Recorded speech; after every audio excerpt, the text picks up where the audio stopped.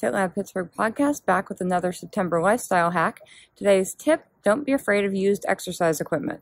So for a lot of us, time is tight. It's easy to get a workout in if you've got the tools at your disposal. You can do it on your schedule. But exercise equipment, as we know, can be very expensive. So I just inherited a Smith rack from Ben, and now that I've got the Smith machine, I need weight plates. So I hopped on Facebook Marketplace and was able to find a selection of weight plates available for sale right nearby. I'm picking them up today at lunchtime.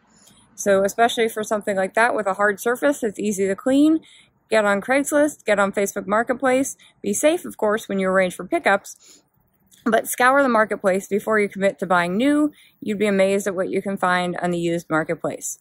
And once you've got those tools at your disposal, you might find it's easier to get yourself to move more. Another movement tip and lifestyle hack from FitLab PGH.